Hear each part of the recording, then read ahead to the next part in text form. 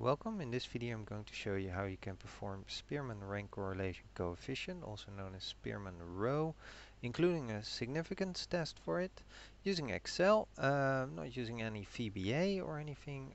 Unfortunately there's no quick formula for this, so we have to actually use the original formula for Spearman rho, that's up here, and break it down into pieces.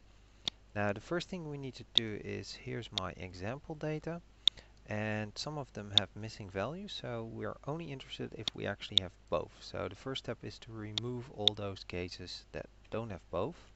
I can use an if function for that. If and this one is unequal to nothing, and also this one is unequal to nothing, then I want to have this value, otherwise don't do anything. Now I can actually block the columns here for the criteria in the end. I press F4 once, twice, 3 times, and then puts $sign only in front of the column letter. You can also just type in the $sign, and then simple copy, and let's scroll all the way down. Paste should be doing the trick. Yeah, and I can see that these are indeed now empty.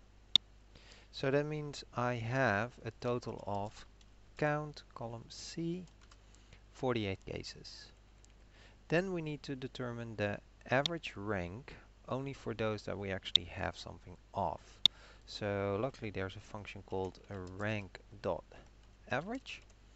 and I'm going to be ranking this number based on these.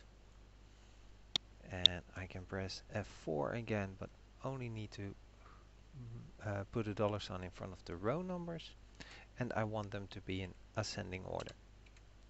I can now simply copy paste this formula to both E and F, and I should actually add in a criteria, is if this one is equals nothing, then do nothing, otherwise perform. So that way we don't get all those weird errors. Okay, then determine the Pearson correlation, which has this scary looking formula, but actually the Spearman correlation is nothing than a Pearson correlation between the ranked variables. So I can use the function correl and then simply say, well, I want the correlation between this array and this array, and that should give me now the Spearman correlation coefficient. The t-value has this scary formula for it, which is the Spearman correlation multiplied by the square root, and open another set of parentheses of n minus 2, and then close the parentheses, divided by, open another set, 1 minus the square of this one, and square is this symbol with a 2. And we close all the parentheses, and now we have our t-value. In order to perform a test, we also need to have the degrees of freedom. That's pretty straightforward, the n minus 2. There are a few different ways you can actually calculate the significance now. You can use the more recent t-dist two-tailed, and then you simply fill out the x value, but make sure to use the absolute value of it. So that's this one, and then the degrees of freedom is this one. Oh, I forgot to close the parentheses, and there we go. You can also use the old version, t-dist. That's the old function.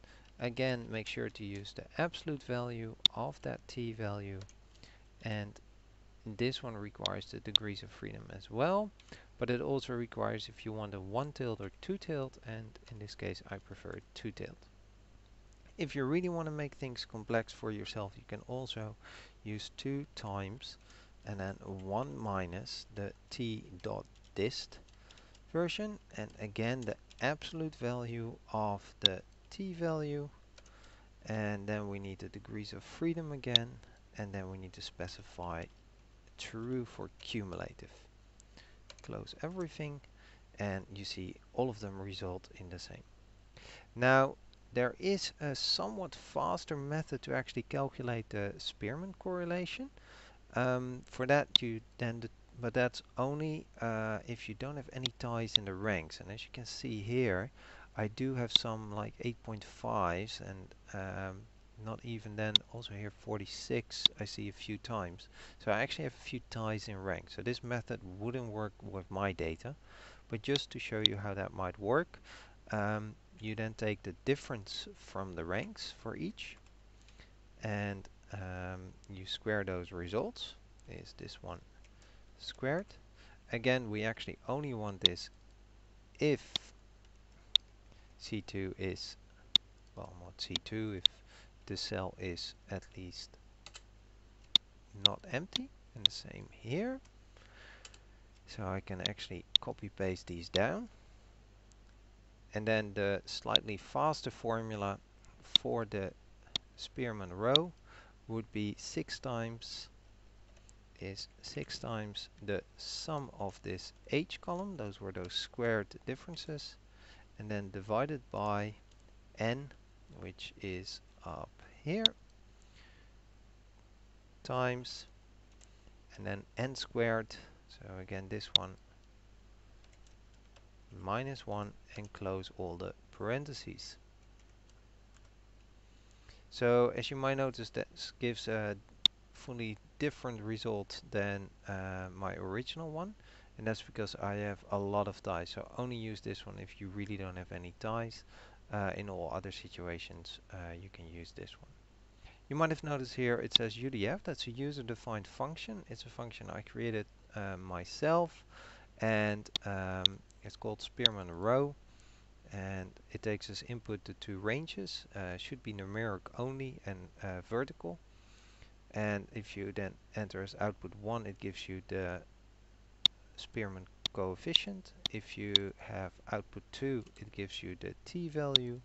With 3, it gives you the degrees of freedom, and anything else, or leaving it blank, will give you the significance. I'll put a link in the description below to this file in case you want to use that user-defined function.